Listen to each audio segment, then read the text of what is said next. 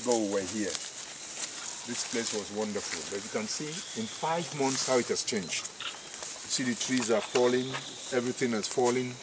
Then you can imagine how about 3 centuries ago, if in 5 months, you can just see what has happened. In 5 months, we were here 5 months ago. In January, you saw the 5 months ago, this place was clean. We had a population of over 300 personalities here with chairs and everything. But 5 months after, you see where we are. And if the council didn't try to do this, we wouldn't have even seen anything. All of these vestiges are lost in the forest. They are lost in the forest because no funding to keep this place up to date. So this area here, you see, this was like the workshop where they had all their food and whatever they were doing. And here, this is where they tied the slaves. This is where the slaves were tied. We'll go down again. I will show you where the slave master was living. The English slave master. Please come.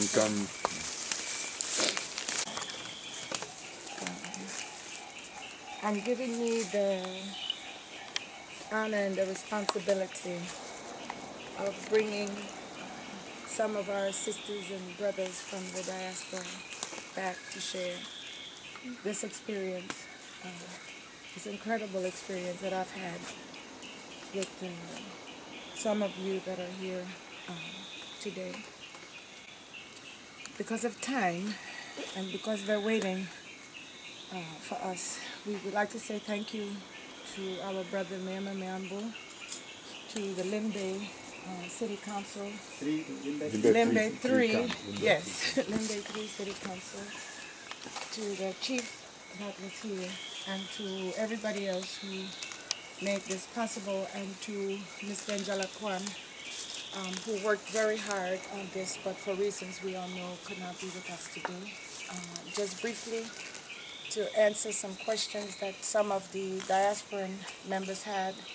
This began as a research for the first African Reconnection program that was sponsored by a Cameroonian group. I was the researcher for the group. Asked about slave trade sites in Cameroon, they said that they didn't know of any. With the assistance of 7 undergraduate students at Arizona State University, who worked diligently with me day and night from the announcement of the program in September to December 26th when the trip began, we were able to locate 135 slave ships that left the Cameroon territory. That is not the total, but that is what we had come up with at the time from the documents there. Just before we left the U.S., we located 2 other of the slave ships, the 137 so far. We've got the national origin. The English were the main slave traders that we've been able to identify so far, but the Portuguese and the Spanish and others, including the U.S., was involved as well. These are government documents, but there are also other private documents that exist, and there are also archives in other countries and other languages. So I'm staying on until August to continue the work. And the students, one is here, my daughter, Ndome Kari, and we continue to work on this. So far, what we've been able to locate, most of the slave ships left from Vuri in Douala as the we've seen videos, and we've seen a letter from him as well. So far, we know that 13 of what we have located and identified left from Bimbia, left from this place. This is only one of the remnants, but as we go deeper inside, there are countless of these slave forts that remain.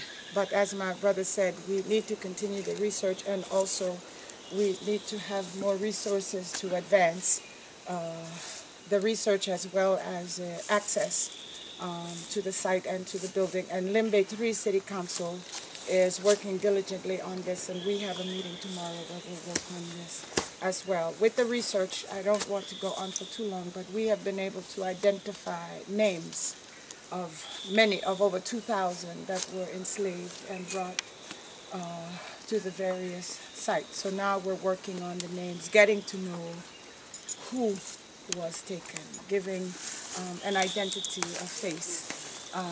And I would be happy to share more of that information as we proceed. The walk for us is very tough, but if you can imagine, people walked from the deep interior of this country. People were dragged from the deep interior of this country and were in these slave forts. Some of the documents tell us that in some places there was never less than 10,000 enslaved Africans at a time. That was the human cargo. They called us black ivory. Black ivory. So I'm really grateful.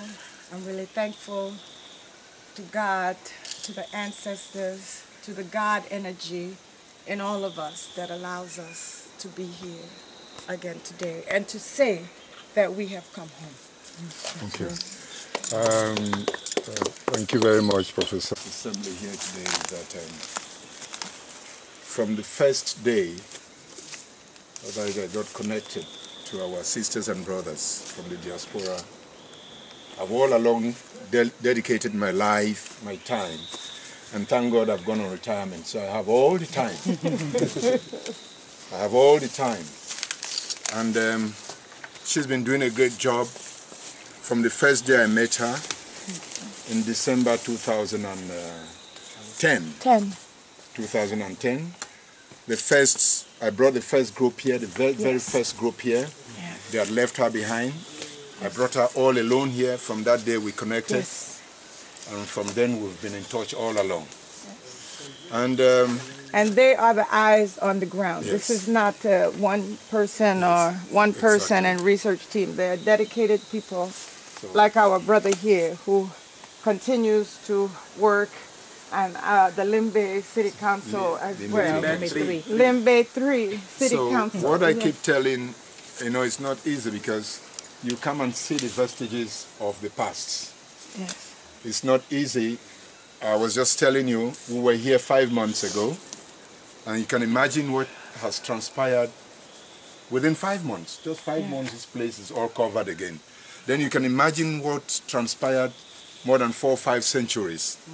So my worry, me personally, my worry is for us to see how we can restore this place for posterity. How we can restore this place. It shall be. The council is a very small, young council, just 5 years old. They can't do anything. Most Cameroonians didn't even know about this place. They are discovering it now because of all the research that has been done.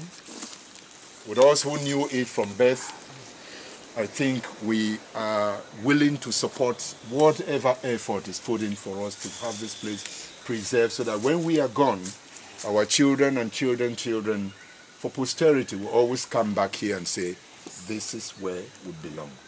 Because if we start telling you the history of it, the English, she's done a lot of research. You go back and read it. And she knows very well that most of our brothers and sisters are not even in the United States of America. Most of them are in Brazil, where you have the biggest African community. Yeah, if I can just say, of the 137 ships we've identified, and I won't go through all the data, but at another time we could do it, 26 of those slave ships went to Grenada. And Imani, in her presentation last night, showed the ancestor circle underwater in Grenada. And because the Yearwoods are from Barbados, I made a point, and I'd like to say 14 of those slave ships went to Barbados. And I truly believe that most people from Grenada are Cameroonians. So we're hoping as we continue with the research and with the DNA connections, we'll be able to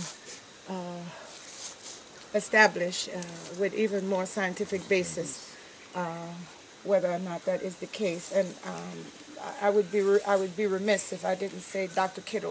Rick Kittles, who developed the DNA technology that allows us to trace roots, was also here on this last trip. That our brother here, Miambo, was the MC for this program, and Cameroon with us, we discussed the purification ceremony that took place, the second African Reconnection program, and we have video, and many of you were here filming at the event, and I would like to share with those that have not had the opportunity to watch. And Afrique Avenir also has a lot of the films, many of them done by Ruth Esange, who is with us today. Ruth? So please, because of time constraints, we just have to continue down. Yeah. So that we... The slave horse behind. So maybe we'll do it. And it can also be like a shotgun house. You know, shotgun houses built in the U.S. were built that way so people could not escape.